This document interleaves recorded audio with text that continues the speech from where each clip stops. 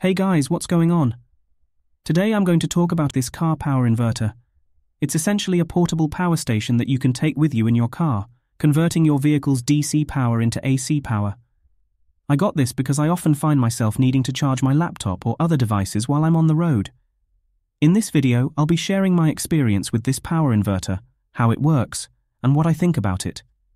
This power inverter is compact and lightweight, making it easy to carry around.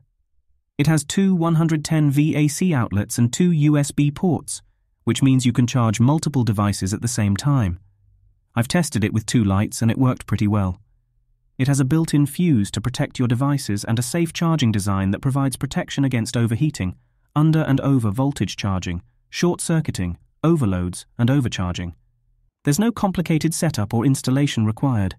It's a plug-and-play device which I find very convenient.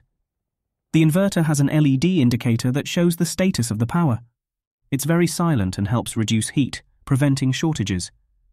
The inverter also has a durable metal housing that provides advanced protection from drops and bumps. In terms of performance, I found it to be quite reliable. It provides 300 watts of continuous DC to AC power and 600 watts of peak power.